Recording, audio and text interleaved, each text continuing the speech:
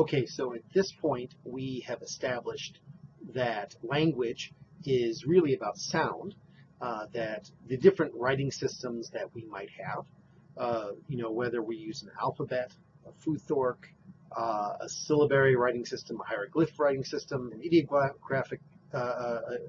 ideologic writing system, none of those really matter in terms of the sound itself. You can represent a language in almost any particular alphabet.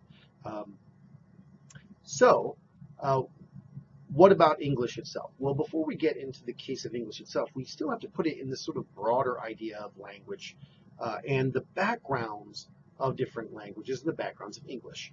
And so one thing that we're really looking at right now is Indo-European, or PIE, Proto-Indo-European, which is a language family.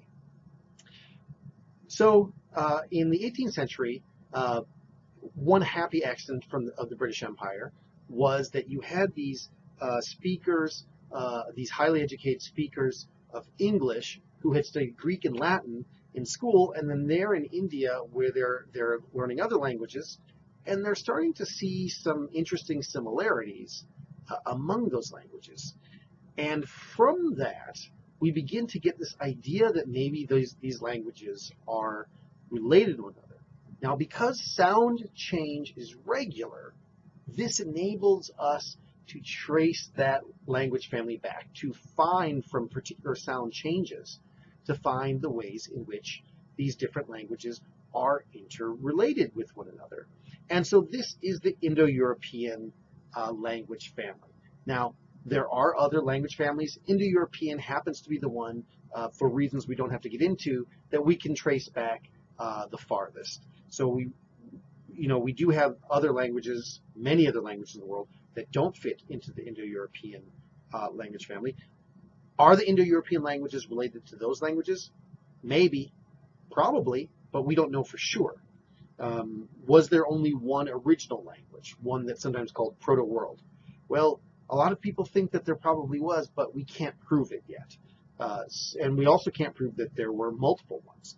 So it's really hard to say, but we do know for sure about this language, Proto-Indo-European. And when you look at this language tree that you'll see in your workbook, in your textbook, you'll see a wide variety of languages. And in some ways, it's kind of shocking to think of how many of these different languages that you don't think of being in any way closely related to one another are, in fact, quite closely related to one another. And so when you look at this, the Proto-Indo-European language family, you see that it's divided into other kinds of subfamilies. You've got Germanic, you've got the Celtic languages, the Italic, or sometimes the Romance languages, it's sometimes called the Hellenic, the Indo-Iranian, the Balto-Slavic languages. So we have all these different language families. And when you look at the tree, you might be able to see how it was that these various different languages that were very similar, the similarities in these various different languages allowed us to trace this tree back. Because you've got these British speakers and then later German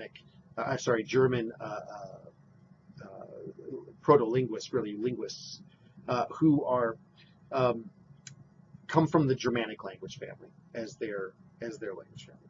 They've studied Greek, which is one of the Hellenic languages, and Latin, which is a Romance or Italic language.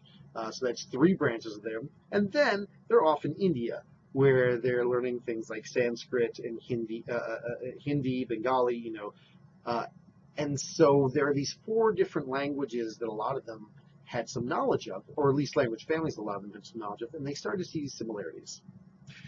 So when you look at this, it's important then, you're going to have to learn this tree for the exams. It's important to note, too, what you're looking at. So, for example, sometimes students will look at this tree and they'll misunderstand what they're looking at. And so sometimes I'll hear a student say, well, English comes from German. English does not come from German, and German does not come from English. They both have a common ancestor, that common ancestor being Germanic. So essentially what happened is you had these Germanic speakers, and then As we've talked about before, those languages sort of drifted apart in different directions, and what you would think of as modern German and what you think of as English come from those, as well as the other languages. So when you're studying the tree, and I do want you to learn the tree, you need to pay special attention to the Germanic language family. Also, it's important, I think, that you note under the Celtic language family, we have these Brittonic languages like Welsh, Cornish, and Breton. Those are going to be somewhat important when you get to the next chapter. And also note that under the Italic languages, Latin, where you have French and Norman French, that those Romance Italic languages are important to the development of English also.